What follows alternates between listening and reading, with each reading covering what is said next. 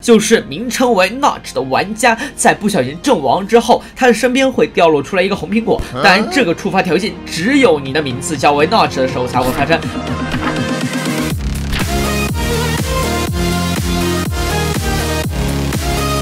享受游戏，热爱生活，大家好，我是梦轩，欢迎梦轩的走进科学。那本期的走进科学是给大家 MC 那些已经被移出来的好玩特性啊。这些特性呢，有的年代过于久远，有的就是刚出来就已经被悄咪咪的给移除了，所以还没来得及让我们自己来发现呢。好的，那本期并点赞超5千，立马更新下一期。那这些好玩已经被移出的特性有哪些呢？跟着我一起来看吧。第一个好玩的特性就是海豚是可以穿上钻石套的。在海豚刚出来的版本呢，我们在发射器面准备好一身的钻石套，然后在发射前面放好一个海豚呢，在右边放好一个参考物做对比，然后左边疯狂拉杆，把发射器面的装备全部发射出来。此时装备已经到了海豚身上，只是没有显形而已啊。我这里撞一下海豚给大家看，装备并没有被海豚给掩盖住，真的是到他身体里面去了。而且右边那个海豚呢，我们是比左边这个穿了装备的海豚晚放更多，但是右边就是死亡的更早啊，所以证明这个钻石套还是在海豚身上起到了效果。而且我们静静的等待一下，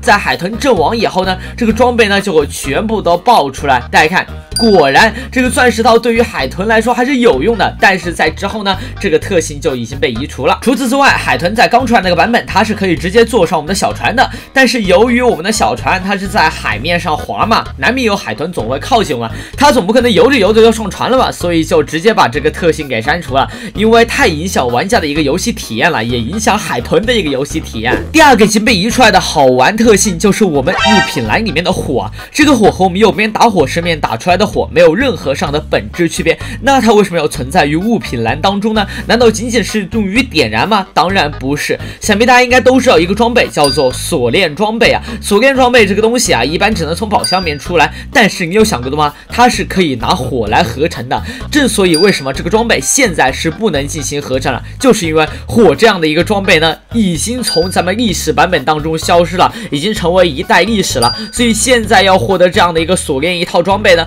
必须要从宝箱里面获取，并不是用锁链等等的材料获得，只有火才能合成这种装备。第三个已经被移出来的特性就是有关于 Notch 的一个彩蛋。众所周知 MC 最早的创建人就是 Notch， 当我们带着这样一串名字进入到远古的 MC 版本当中，这个彩蛋还是存在的，就是名称为 Notch 的玩家在不小心阵亡之后，他的身边会掉落出来一个红苹果。当然，这个触发条件只有你的名字叫为 Notch 的时候才会发生，不然的话是不能触发这个彩蛋的。第四个特性，很多老玩家应该知道的，众所周知，金苹果就是一个普通的苹果，旁边围绕一圈的金粒就可以获得金苹果。但是附魔金苹果呢，很多萌新啊可能会觉得只能从宝箱里面获得，其实它也是有一个合成方案的。当然，现在这个合成方案已经不存在了，就是一个苹果旁边围绕一圈的我们这样的一个金块，就可以获得一个附魔金苹果。很多这样的一个老玩家啊，退游又重新回归游戏啊，发现附魔金苹果居然不能做了，它其实在 1.9 版本就已经直接被移出了这个合成方案，现在呢只能通过从宝箱面获取。第五个特性大家应该都是不知道的，在以前的版本呢，要合成地狱传送门真的太简单了，按下 F4 就可以在你所在的原地直接来一个地狱传送门，